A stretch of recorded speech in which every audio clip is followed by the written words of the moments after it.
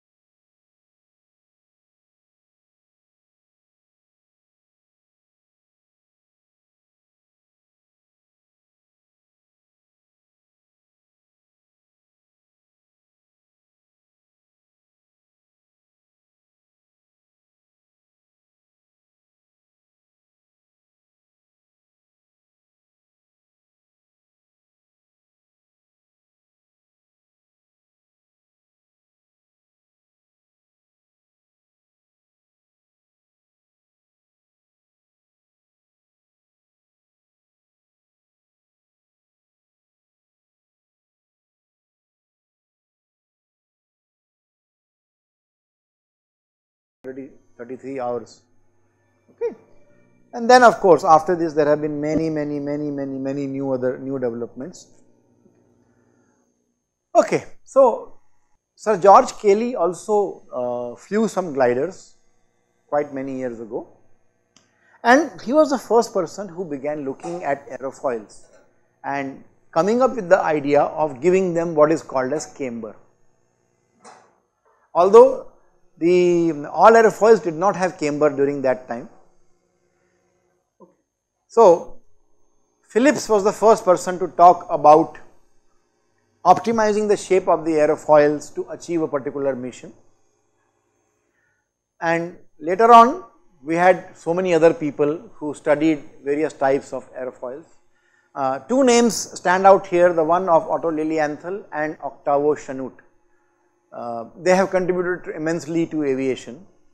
So, this is the first glider which was flown by Sir George Cayley, designed by Sir George Cayley. Okay. You can see it is being towed by a cable. So, it is being launched by a cable. Where are the aerofoils? There are no aerofoils here. What you see is just flat cloth placed over a structure, but given some kind of a shape, and actually it occupies a particular shape based on the winds.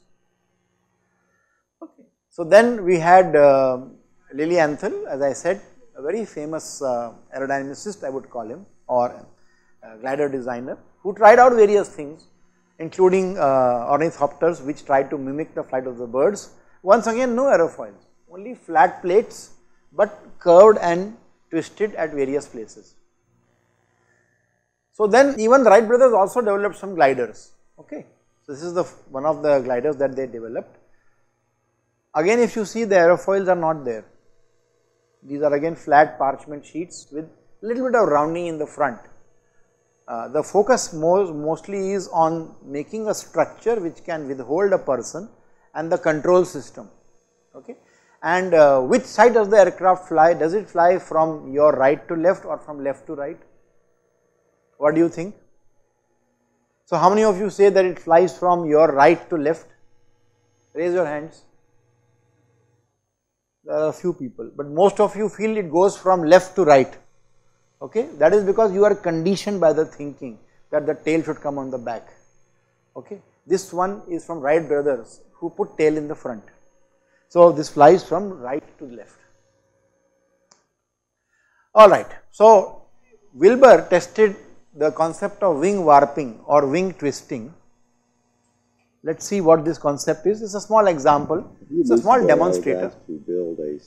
Just shows the basic structure of the box type wing that was designed by them. To get an idea how that actually worked in real life, I built this cardboard model, and I've attached a picture at the end. Look at the wing tips. The outline of it. As you notice, they are twisting. The control stick, which I'm moving with my finger, warps the upper and lower surfaces in relation to each other.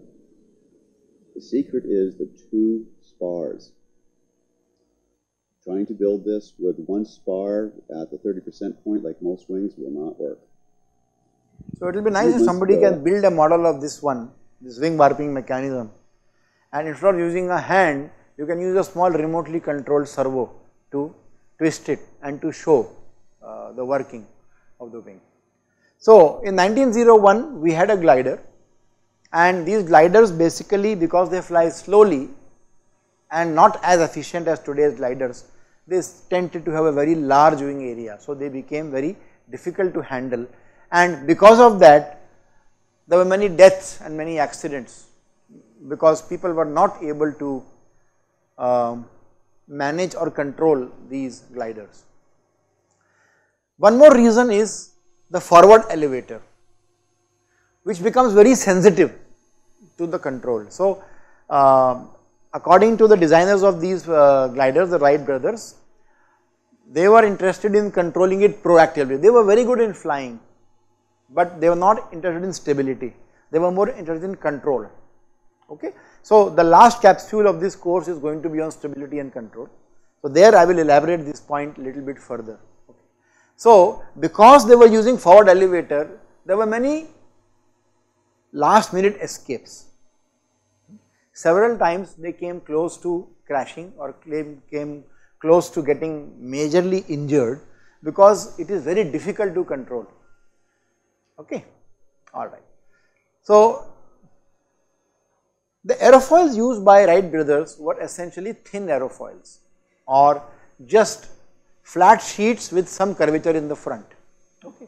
And they did a lot of wind tunnel testing at low. One of the special contributions of Wright brothers is the use of a crude wind tunnel to test the working of their own designs.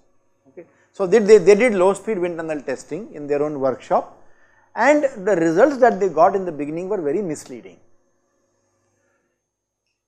And there is a very interesting story in which the Wright brothers did some internal testing, and they found that the data that they are getting is totally different from what is published by other people. Okay. So, and then how they actually figured out, in fact they wrote a letter saying that our results do not match with your results. We see that the flow remains attached at low speeds in the wind tunnel, but in reality when we fly, we do not find the flow to be completely attached. So, the wind tunnel testing was misleading. One reason for this was the transition strips were absent. Okay. So, therefore, they were not able to replicate the same conditions. These are pictures of some World War I aircraft, and interestingly these are in the side view. So, you can look at each aircraft and you will find that the aerofoil is basically a flat plate which is some curvature. So, all World War I aircraft, they had an aerofoil which was of this particular type. So, the ideas like providing camber, rounding, thickness, they were known, but they were not implemented at that time. Okay. So, you can see, for example, this World War I plane. If you look at the tip, you can see, get a rough idea about the aerofoil cross section. So, notice it is essentially a flat thing. So, then we look at types of aerofoils. We look at what kind of aerofoils are there. So, flat plate is also an aerofoil, and flat plate can also generate lift. It is not necessary for you to have curvature or rounding. In the next class, I am going to talk about the dynamics of creating lift, and there I will explain to you how a flat plate can also create lift. And here is proof. Here is a CFD picture of a flat plate, and you can see there is a difference in the pressure. Okay, the blue zone is very visible on the top of the aerofoil. So, you can make out that there is a pressure difference. The pressure at the top is lower, so there is going to be upward force. Then the question is, why not use flat plates? Flat plates can make you fly. Okay, I have built some small chuck gliders, and I fly them using flat plates. I do a demo in many places, and before me so many people have flown aircraft. So, then the question is, why not use flat plates? Why go for curvature, aerofoil, shaping? What do you think? What is the need? When you can manage with a flat plate, then why should you go for such complicated things like providing a profile or a shape? So, let us see who can answer this question. Why not use flat plates? I think it reduces flow separation and it provides space for storage, like landing gear storage problems. Okay. And having low overtake, it reduces. So the problem is not to generate the lift, but the problem is to sustain lift at angles. Okay. So this is a question which many people ask. Flat plates cannot produce lift. The answer is no, they can produce lift, but there is a problem. So as you can see, here is an example of how flat plate can produce lift. Okay, they can produce lift, but why don't we use them? So the answer will be available through a small video. The first test I did was with the unprofiled wing. You can see that the wing experiences airflow separation at a fairly low angle of attack. Airflow separation is the generic term given to the occurrence where the boundary layer, or the layer of air closest to the surface of the wing, has a velocity of close to zero. This is visible in the form of turbulence and eddies, as you can see here. This represents the wing at stall. You can also see the oscillating trailing vortices, characteristic of a wing at stall here and here. When we look closely, we can see a small trailing vortex present even when the wing is at a low angle of attack. I am going to play it again. The first test I did was with the unprofiled wing. You can see that the wing experiences airflow separation at a fairly low angle of attack. Airflow separation is the generic term given to the occurrence where the boundary layer, or the layer of air closest to the surface of the wing, has a velocity of close to zero. This is visible in the form of turbulence and eddies, as you can see here. This represents the wing at stall. You can also see the oscillating trailing vortices, characteristic of a wing at stall here and here. When we look closely, we can see a small trailing vortex present even when the wing is at a low angle of attack. Okay, so the main problem, as Ritu rightly mentioned, is that at a particular angle, a flat plate is sufficiently good. You may just have to round the leading edge to avoid immediate stagnation, pressure creation of the air, because a flat plate will have some finite thickness. So for that thickness, and that thickness portion in the front, the flow will come to a rest. So if you just round it slightly or give it some kind of a shape in the front and in the back, it becomes very easy. So if you are always aware that the flow will be coming to you only at, say, 3° angle, you can make a very optimally shaped flat plate for that angle, and it will give you very good lift. This is what you see in the ceiling fan. What do you see in the ceiling fan? Do you see aerofoils in the ceiling fan? Okay, we see a flat plate with some bend. Okay. That bend is basically to ensure that the air is consistently and strongly pushed down, because you do not want the fan to lift up, but you want the air to come down on you, right. So you take a flat plate, give it some shape towards the back, that is all. So if I want to operate a fan at a particular angle continuously, I can manage with a flat plate.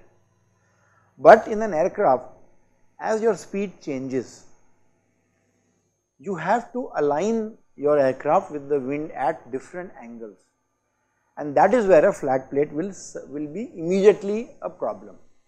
So the initial aerofoils that people used were flat plates with a small curvature in the front, so that at a range of angles you still do not have a flow separation, and that is how we got the wings of the aircraft during the First World War and other low speed applications.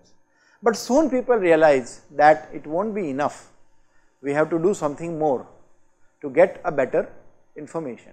Okay. So the answer is this: if the leading edge is sharp, okay, there will be easy flow separation. As we saw in the video also, quickly a vortex will be formed, and that is going to consume energy from the free stream, so you will have more drag, and the angle at which you lose lift or the stalling angle become very small. Therefore, if you want to stay up in the air, you need to have more powerful engine, because drag is going to be larger. So then people said, okay, let us go for rounding and let us go for cambering or shaping the aerofoil. So there is a hypothesis here that the cambered aerofoil will perform better. Now let us just investigate, let us see what are the conditions under which this hypothesis can be true. So first we should define what is a cambered aerofoil. An aerofoil in which the camber line and the thickness line are not identical, because there is a presence of a camber, right. So these are the terminology which we have already seen. So airflow speed and static pressure, both of these are going to generate the lifting force, as we will see in the next one. Now if you provide camber or curvature, you change the velocity acceleration, you change the increase in the, you result or cause increase in the velocity, and hence more changes in the pressure. But this is true only if the flow is laminar. To some extent it is true even in turbulent flow, but mainly it is true when you have undisturbed flow. And most of the wings are designed with this concept, that you provide a curvature so that the ambient air comes in, and because of curvature it accelerates. As it accelerates, you can expect a lower pressure, and therefore you can get lift. So the efficiency of the aerofoil increases if you provide camber, but in certain circumstances this may not work, as we will see sometime in the future. So here is a discussion about the effect of camber on the lift. Okay. So there is a curve called as a lift curve, which is shown there. On the x-axis you have the angle at which the aerofoil faces the free stream or the angle of attack. On the y-axis we have the lift coefficient, or a measure of the lift generated. So if you have a medium speed aerofoil, okay, then it is good to have a minor camber or a mild camber, because you will produce more lift due to more acceleration, but also you will have a smooth stalling characteristics shown by the gradual reduction in the lift beyond the angle. Okay. Now if you have a high speed, if you design something for high speed, then if you provide too much of camber, you can have a problem. Okay. So in this case you will start getting a sharp, because if you provide too much camber and too much rounding for a high speed aerofoil, very soon the flow will accelerate to numbers that you do not want it to exceed. Okay. Then if you have a low speed aerofoil, or if you have a low speed requirement, okay. So this is an example of the aerofoils which are seen in the engine components, in the compressor and the turbines and the rotors. There you go for thin cambered aerofoils. Okay. So If you are going for a paraglider, something that glides for a very long distance. So, in a paraglider, you have a very thick aerofoil with less curvature, with a reasonable curvature. Okay. So, depending on the application that you have in mind, the shape of the aerofoil that is suitable for that application keeps changing. So, one has to have an information about, now how do you determine which shape is better for which application? It is determined either by experience or by wind tunnel testing for a particular application. So, in the tutorial session that we conduct, we will do some experiments and try out and see how these parameters change. So, if there is a focus on the lift over drag ratio improvement, not just increasing lift, but increasing lift over drag, then you need to have better aerofoils. If you just want to have more lift, you may take an aerofoil which will give you more lift, but there may be very bad drag. So, the focus, so now the drag is the basic key to, it is the key aerodynamic characteristic, and that has to be kept as low as possible.